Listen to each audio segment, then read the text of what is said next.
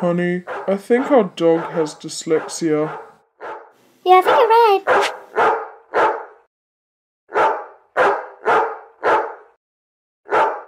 Oh, he got that one right.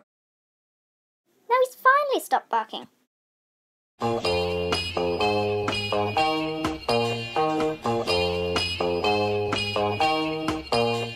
When it makes it hard for you to read, I think dyslexia is a thing that kids find things tricky.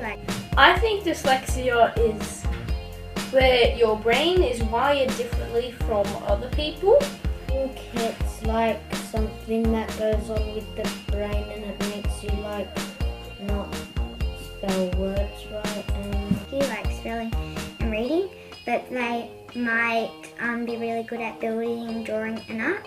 And this is in some cases irregular, and this allows you to be worse at one thing and better at another. make it a bit harder for you to concentrate and work, maybe? Yeah.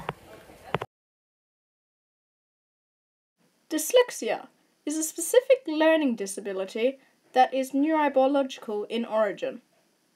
So let's just say there's a guy named Bill. Hello! Bill struggles to read fluently, spell words correctly, First word is bus. The second word is to. The third word is was.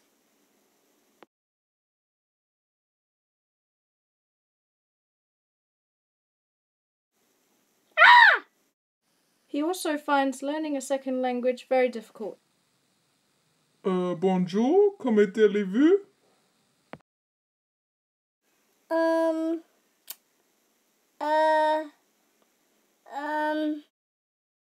It's 3. The answer's 3. It's 3.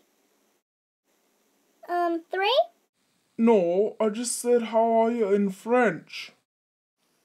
Bill also struggles to write. It is also longer for Bill to process. Processing. Please wait. But Bill's difficulties have no connection to his overall intelligence.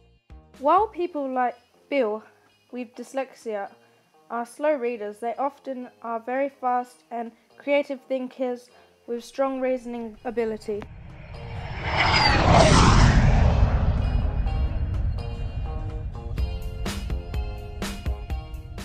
I think they could improve by... I think teachers could help with our dyslexia by, when they are telling you how to do an assessment. I think they could improve by understanding what dyslexia is a bit more and understand how I'm struggling. Just understand a bit more about dyslexia and give them a bit more help, but don't watch over them like a hawk. Instead of explaining it the same way as they explain it to the other students in your class, they could put it into simpler words with 1 or 2 syllables, and then explain it separately to you that way. Tips for teachers. 1. Be patient. 2. Boost self-confidence by giving lots of praise. Only ask a person with dyslexia to read aloud if they feel comfortable. 4. Don't use the words lazy or you're falling behind. 5. Expect less written work. 6. Prepare a printout of homework. 7.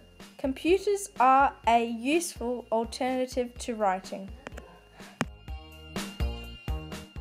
8. Discuss an activity to make sure it is understood. 9. Give the opportunity to answer questions orally. 10. Allow more time during tests. So teachers are doing well by starting kids with dyslexia off by giving them easier work and then building them up to the same level.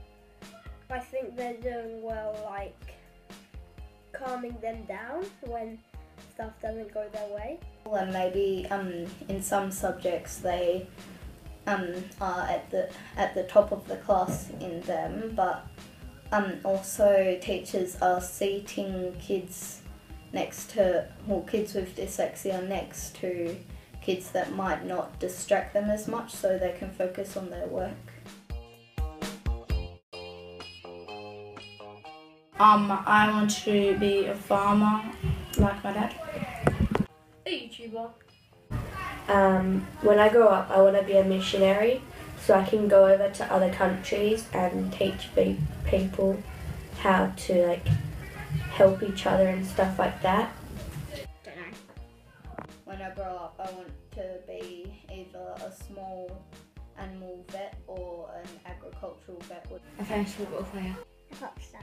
I think I want to be a book writer and write books about superheroes and pirates. Maybe a scientist.